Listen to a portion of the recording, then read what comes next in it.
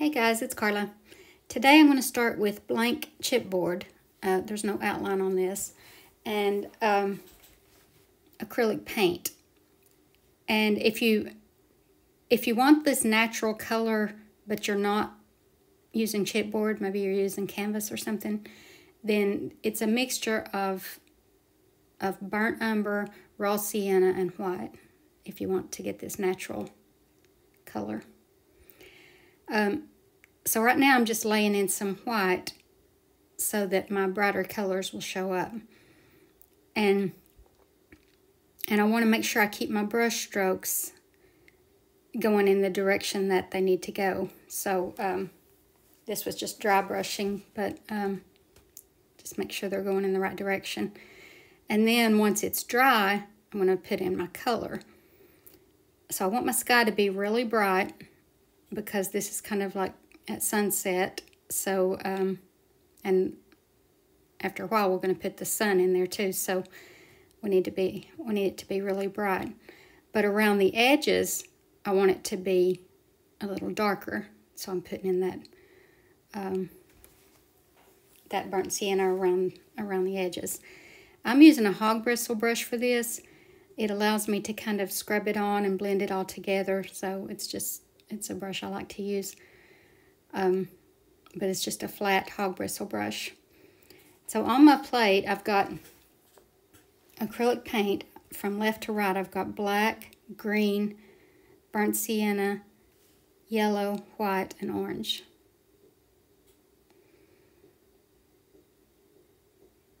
So again, I just want to keep this around the edges and at the top. But I want the middle and the horizon to stay really bright.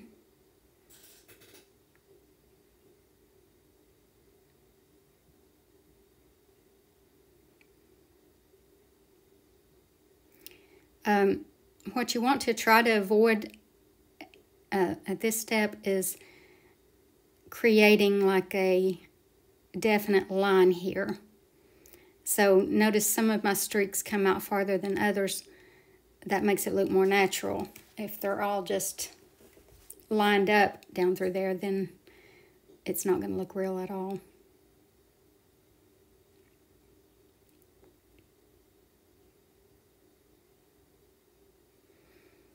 And then in some places I want it to be really dark, so I didn't rinse my brush, I just picked up a little bit of black on the brush. This just makes it look more like sunset.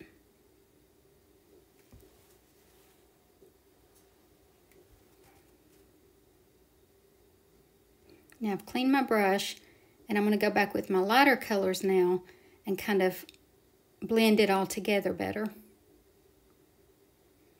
Just kind of scrubbing it on. This softens everything.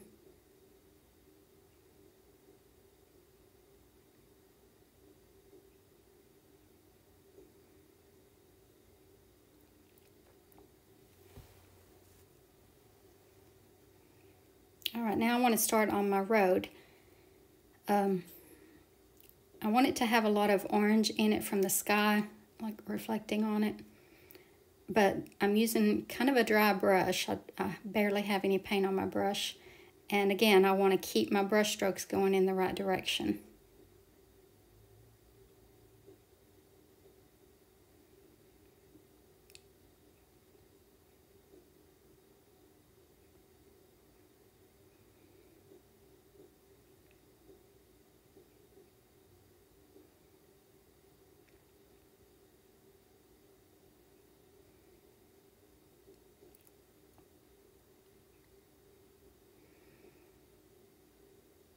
Now with some burnt sienna and a little touch of black and a kind of a dry brush, I'm going to brush on some darker shades in the road.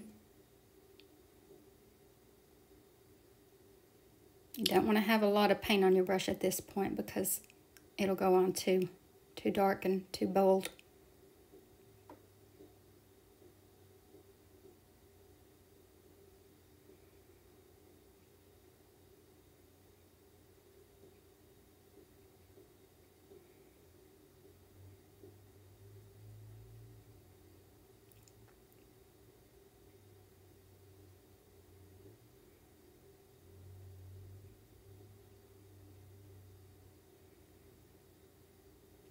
I know this is a little bit different painting than I usually do, but I like to put some variety on here.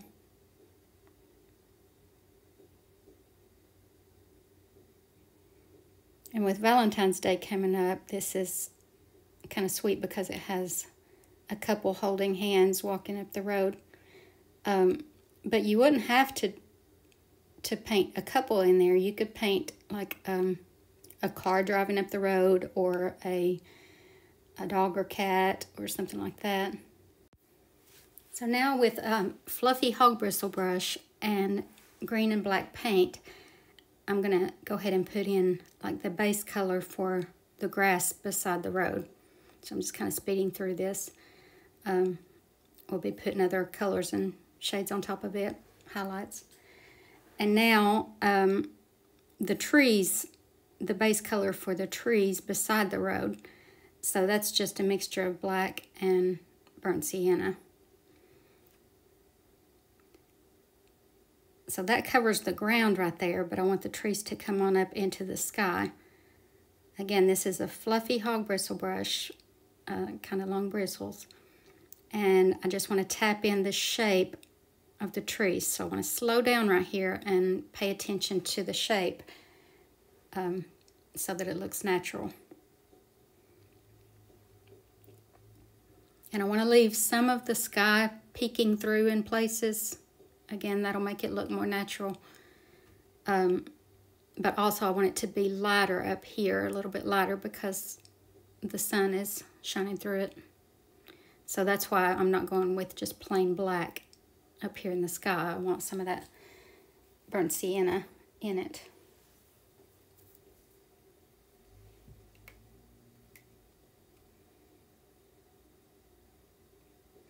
Now the trees come up pretty high over here, but on this right-hand side, they don't. And we need them to be lower because we want our telephone poles to show up against the sky, come up higher. So keep these low over here.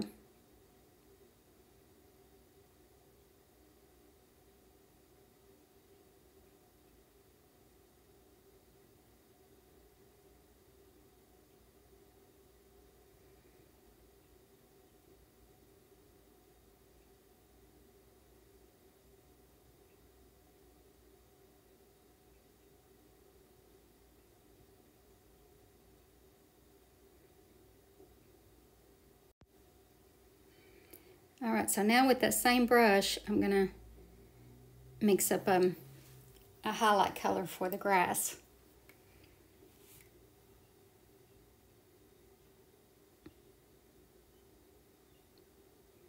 And I just want to lightly tap this on wherever I want that color. I don't want to get too carried away with it and cover up everything, but I do want some color there.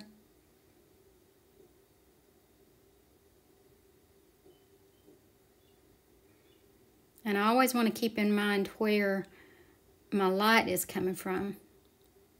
So there's certain areas that will pick up more highlight than others. My sun is going to be kind of up toward the left, so it's going to shine more on the right than on the left, because those tall trees over there will block some of it.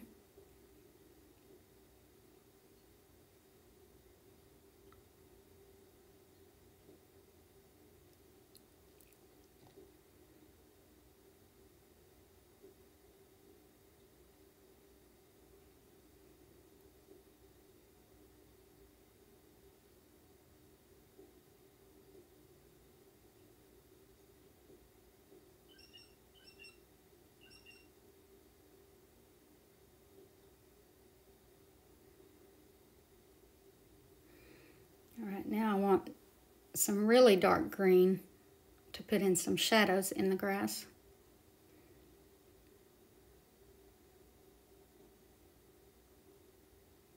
Mostly along the side of the road, but there'll be some other places too.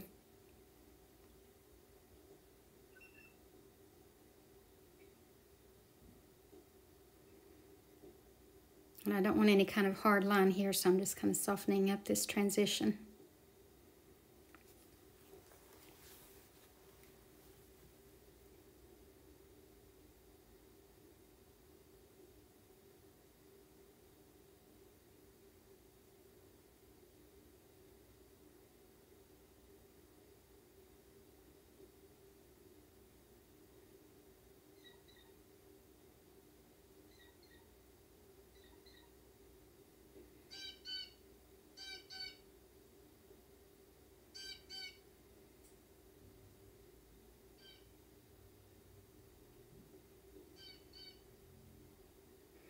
Now I'm putting some kind of dark green into the trees because even though they're in shadow, you would see some of that color. So I don't want to just leave them really dark. I mean, I want them dark, but not like black looking. So just putting in a little bit of subtle highlights on the trees.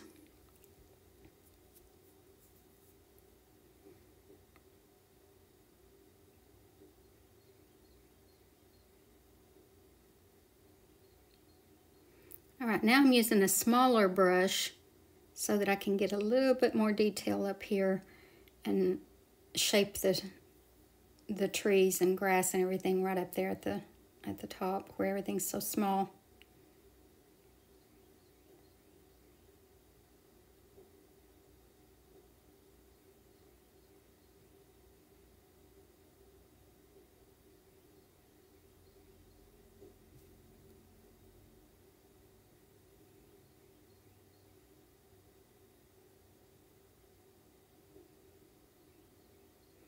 And on this, you might just have to look at your reference photo and see where all the colors are.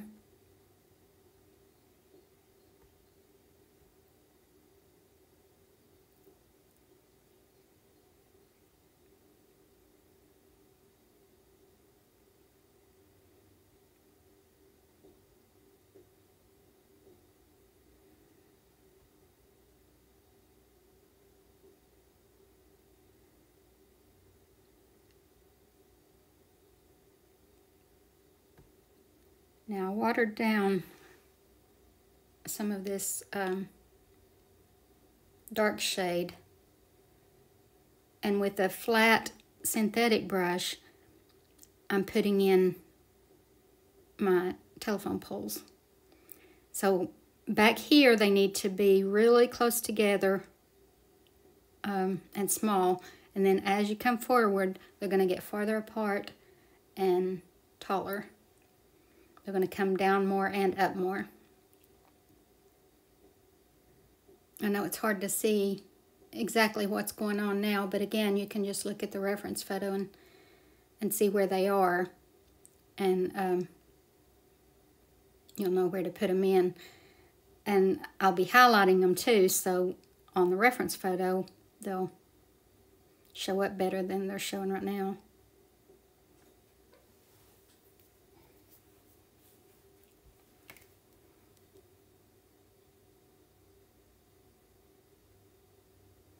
But I'm just using the sharp edge of the brush to just gently tap in these lines. They're just really thin, so I'm barely touching, and trying to keep them straight with the edge of the canvas.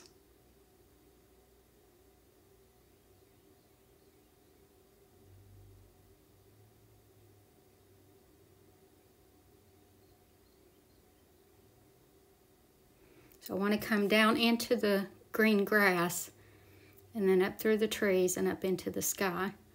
So I want to make sure that both the top and the bottom of the poles are showing.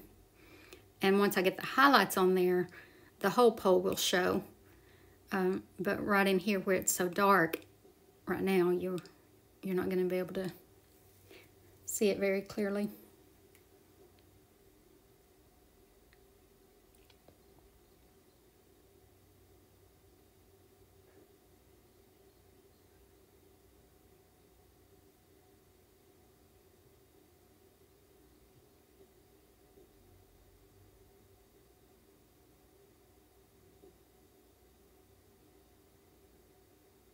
So I'm just staying parallel with the edge of the canvas.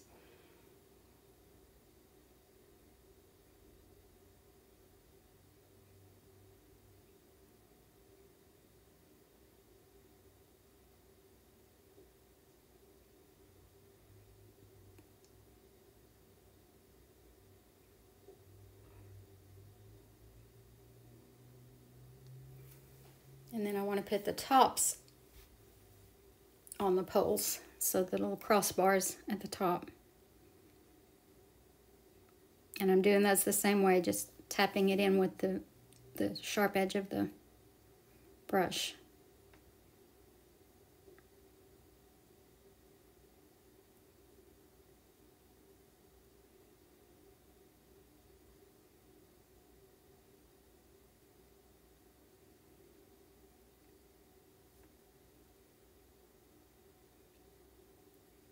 And I'm also tapping in a little shadow for each pole.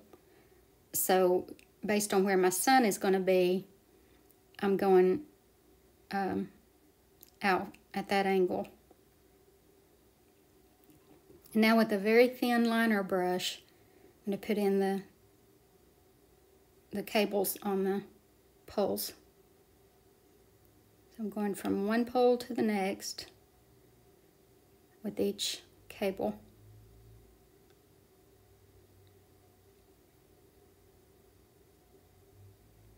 This is watered down.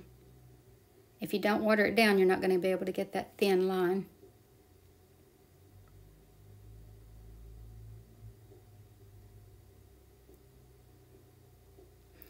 And now I'm going to, with just yellow, watered down yellow, I'm going to put the highlight on the poles. And the highlight is on the left-hand side because that's where the sunlight is coming from. Just a very thin line on the left-hand side.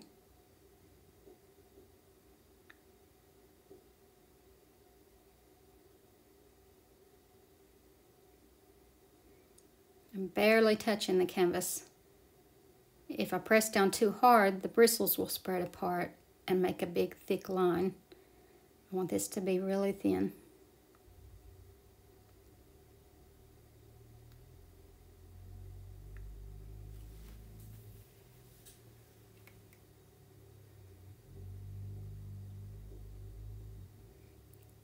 All right, now I'm just using the blunt end of a pencil that doesn't have an eraser, and to put in my sun. So I picked up some white on it, and I just want to tap in that circle. And then with my flat synthetic brush, I'm just kind of pulling out some of that white on the edges. I want to keep it horizontal.